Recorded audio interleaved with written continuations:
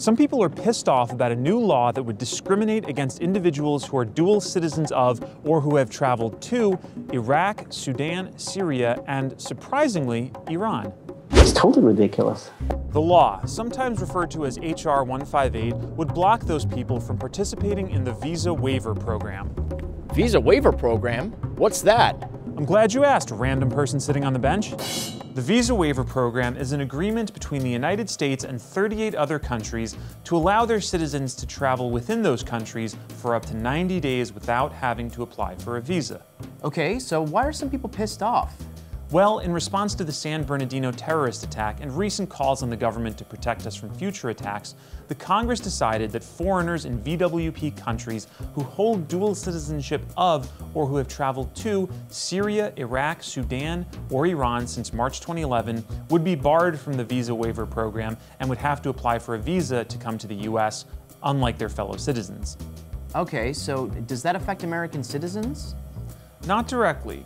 But the program is based on reciprocity, which means that European countries or other VWP countries could retaliate by enacting similar legislation targeting American citizens. That sounds like an attack on civil liberties. You should talk to the ACLU about that.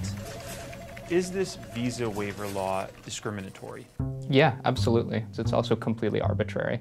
So there's no indication, for example, that a person who has ancestry in Iran has any more relationship to terrorism than a person who has ancestry from Ireland or from any other country. It has nothing to do with whether they possibly came into contact with a terrorist organization or something like that, which is ostensibly the reason for excluding them from the Visa Waiver Program. Bottom line, Dror Ledeen at the ACLU said the new visa waiver restrictions are discriminatory. Still, I wondered, would the so-called Visa Waiver Program Improvement and Terrorist Travel Prevention Act of 2015, would it improve national security at all? I asked Richard Nephew, one of the former American nuclear negotiators who also served as the Iran director on President Obama's national security staff. So do you think that the inclusion of Iran is increasing national security in any way in the United States, in any measurable way?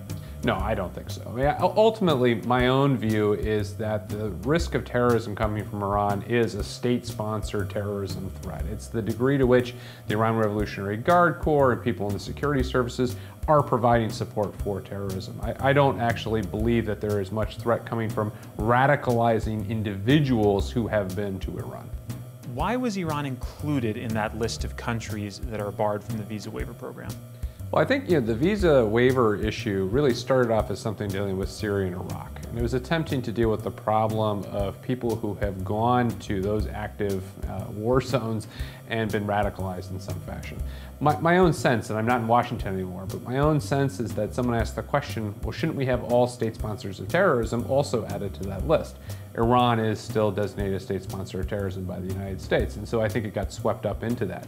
Beyond the issues of discrimination and national security, I wanted to get a sense of how the new visa waiver restrictions, which just went into effect, were beginning to impact people. My name is Amin Shokorlahi. I live currently in Switzerland. I am a mathematician / computer scientist, now also an electronics specialist. I have been working in the field for the last 25 years. I'm a very well-known researcher worldwide. I had already made my travel arrangements a long time ago and didn't think that this will affect it at all. And I realized that it did. I wasn't even notified. I had to actually go to the ESTA site to see whether my travel authorization is still valid.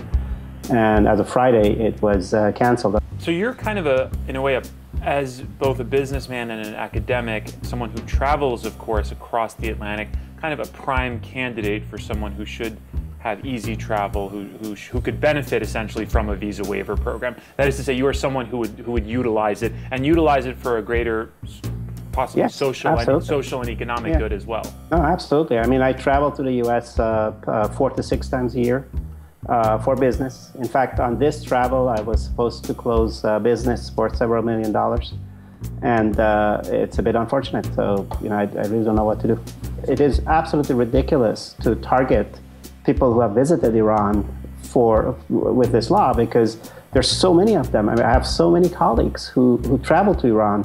They're not Iranians. They go there, they meet with people, they meet with students, they meet with others, and now all of a sudden they have to apply for U.S. visa. Actually, the head of my university went there on a delegation, and now he has to apply for U.S. visa. This is just it's totally ridiculous. To follow Amin Shokrolahi's case and learn what you can do to reverse this discriminatory legislation, visit us-iran.org/visa waiver and follow me on Twitter at Kayvon Afshari.